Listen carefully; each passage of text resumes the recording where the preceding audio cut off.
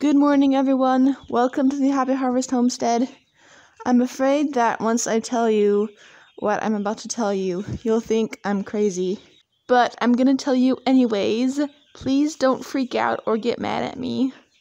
I am abandoning raising my rabbits in a colony for the foreseeable future. I have had colony rabbits for a long time, and I have loved the experience, and I still love it, but this current colony setup we have, you may recall, is really bad. There's nothing I can do to make it better. If my rabbits continue to live in this colony, they will eventually get really sick, and their babies will get sick, and we will probably have a repeat of last winter, which is something I want to avoid at all costs.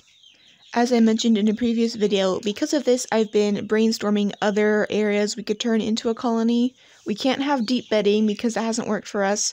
We can't have a solid dirt floor because the dirt is too loose and I can't clean it properly. So I need a hard surface, either a really hard dirt surface or like a wooden surface or concrete or something like that.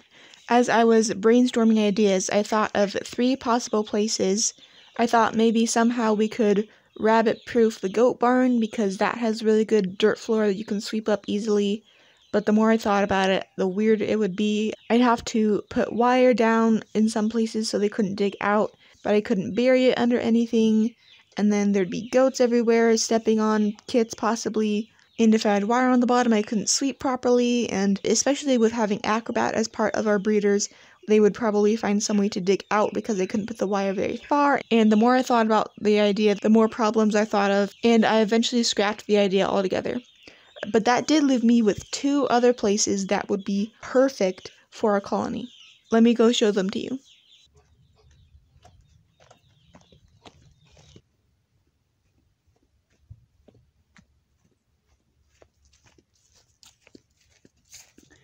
Okay, here is the first place.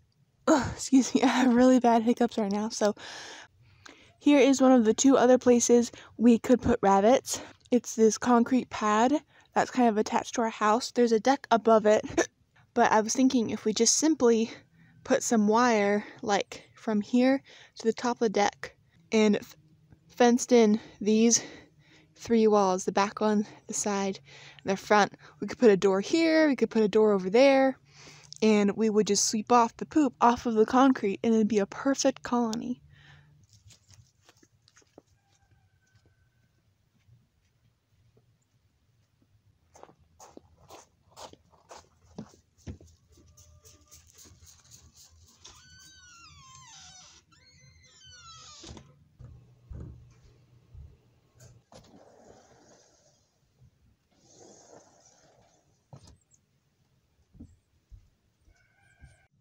This last area may look very familiar to many of you. This is our deck. We've had rabbits on here in the past, and I would love to have rabbits on here again. Of course, we would have to make a few adjustments. We'd have to put wire in between the slats so that no more rabbits accidentally jumped off, like what happened to Ivanhoe and Ivy. I also want to put like maybe a strip of wire on top of the railing so that they couldn't jump out because the railing's pretty low. You know, Acrobat, she would probably jump out in a heartbeat. But again, like the cement, it'd be super easy to just sweep the poop off of the wooden deck and keep a colony clean for lots of rabbits.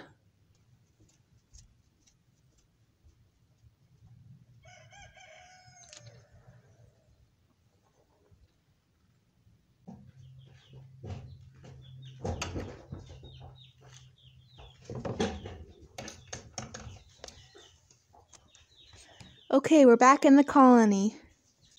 Either of these options would be so perfect, right? But when I posed this idea to my family, they shot it down. Even though I'm allowed huge amounts of freedom with animals and animal housing, this is still technically my parents' house and my parents' farm. So they are the ultimate authorities on saying what is done and what is not done. Obviously, if I owned this property and the house and the deck, there will be rabbits in both areas right now, but because I can't use either of those ideal locations, I'm stuck with no good colony places. And the more I brainstormed, the more I realized I had to move the rabbits into a healthy, safe housing option that was not a colony at all. And I figured out that with the current number of meat rabbits we have, if I fix up all 4 of the available tractors we have, I can fit 2 breeders in each tractor, and that will be their permanent housing. Last time we had more breeders, and so I had to do 3, sometimes 4 to a tractor, and we learned together that that was too many. But I think 2 will be the perfect number, because they won't be overcrowded, but then they'll also have a buddy to be with and snuggle with and love on, and they won't be alone and sad. So most times of the year, moving rabbits to tractors would be as easy as that, but because it's wintertime, there's a possibility of snow. You may remember, I think it was 2 years ago, our rabbit tractors and winter weather do not mix. The snow gets caked onto the wire on the bottom, and the poop starts building up because it can't fall through the wire anymore, and it gets nasty and poopy, and you can't clean it off because it's frozen onto the wire. So I had to think of some way to avoid that, and it pains me greatly to say this. We're going to put tractors up on cinder blocks and house our meat rabbits in pseudo cages. They're not regular cages, they're not like 1 hole per rabbit, tiny, restrictive, awful, but they technically are cages. They're wire contraptions off of the ground. Oh my gosh, that sounds so bad. But then the problem became where to place these tractor cages where the goats and Roxy couldn't mess with them, and I was looking around, and then I saw our pumpkin patch garden area that's fenced in, no animal can get in, and that actually could use some really good rabbit manure nutrients. So the current long-term plan is to fix up and set up 4 tractors, each on cinder blocks, in the pumpkin patch, and put 2 rabbits each in all of those tractors. So I had my plan, and that was a relief, but I thought I had some time still to slowly work on it. I couldn't start on it right away because I burned my hand a few days ago pretty badly, and it's all blistery and painful. But I was like, hey, in like a week or 2, maybe I'll start on a tractor or 2, and then like by the end of the month, we'll have all the rabbits moved out. But then I got the really strong impression, you need to do it now. You need to do it today. You need to do it this morning, because these rabbits are pregnant. If you wait too long, they'll have babies in this bad colony. Then you'll have to wait for the babies to be old enough. Then you might not even know there are babies because they're in a burrow, so you might leave some litters behind. And I think it was the Holy Spirit telling me just to get a move on. And then I was thinking, I need to edit today. Can I edit first and do this later? And he's like, no, do it right now. And then I was like, but I can't because I have a burned hand. So even if I wanted to break my back and stay up all night to get all the tractors set up, I can't because I only have 1 workable hand. And then he was like, well, you have an empty hutch, and you can split the Angora's cage in half, and you have 2 working tractors, so with those 2 tractors that work, and the 2 hutches taking the places of the other 2 tractors that aren't ready for rabbits yet, you can temporarily house them all outside the colony until your hand heals and the tractors are ready. So today I'm going to attempt one-handed to do all of that in 2 hours before I have to leave for a doctor's appointment, and then come home and edit a video and post it in time to keep up with the schedule. Alright, all I need right now is a water bowl and nest boxes and hay. So I can probably forage all of that real quick. I don't know, we don't have a lot of bowls and we don't have a lot of hay feeders, and this is gonna be awful. I wish I could just wait, but I'm really thinking strongly I should do this right now, so that's what I'm doing. I don't even have a chance to spray this down or anything. There's still some poop gathered in this corner that's stuck.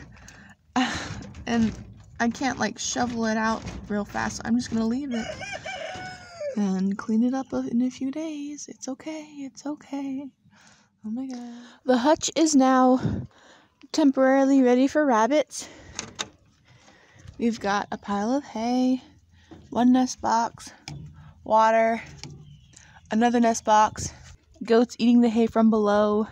At this point, the nest boxes aren't that good quality. The hutch is too drafty, the water bowl is too small, there's no good hay feeder. I still have to do some cleaning, but it is livable. If babies were to be born tonight, they would have some nest box area to be in, and then I could improve it on it later. So this is the best I can do at the moment, especially with just 1 hand.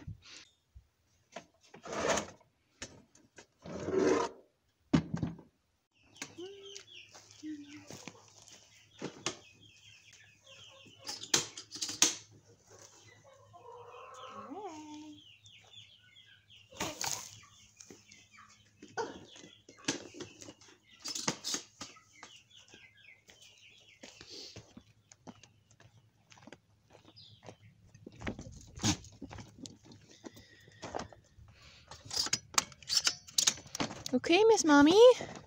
She is so chunky. Look at the chunksters. I apologize, Mama. I am so sorry. This is better for your health and your baby's health long term, though. But you're gonna be real sad. I'm so sorry. Okay, let's get Zuzu now.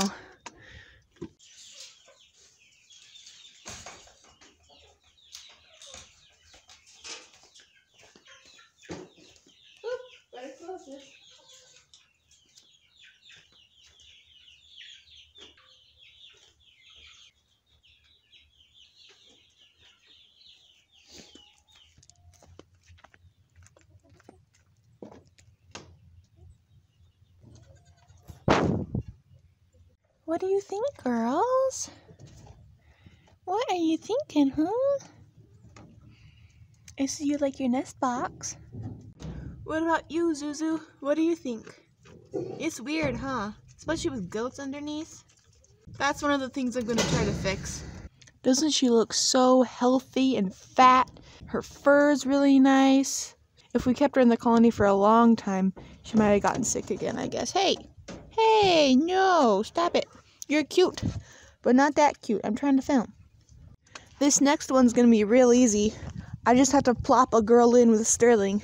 He's already in the tractor. He's not in the best spot. We're going to eventually move him, but he's okay for now. And having a doe with him will also be okay for now.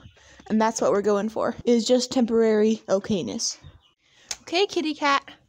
You ready? Ready to move in with your friend? Are you ready, sir? Oh, I bet you are. Here you go. Okay, now it's time for the twins.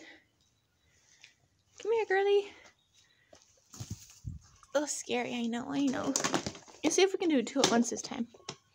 What am I doing to all your friends, Izzy? Oi! Oh, I know it's scary. You'll run away. Oh! We'll get her next time. That's fine. Or, yes. I got you. It's okay. Just back in you go. She tripped my finger. Oh. Okay. Oh, this is so heavy.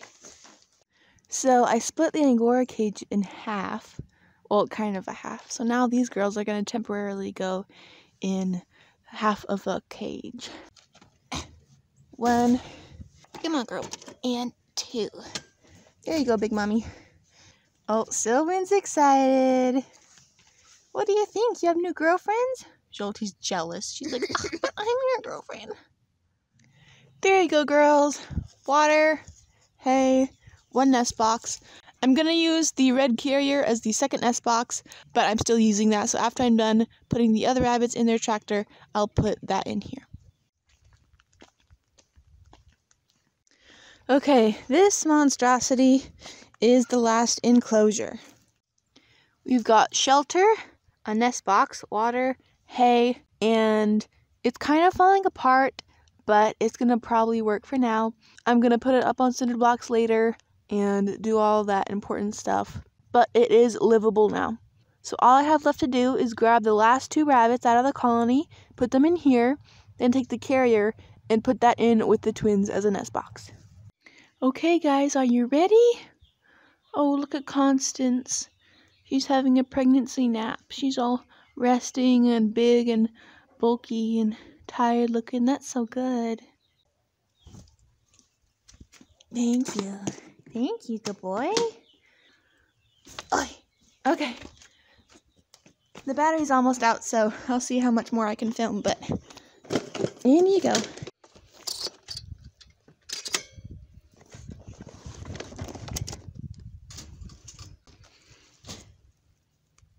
They're both way back in the back.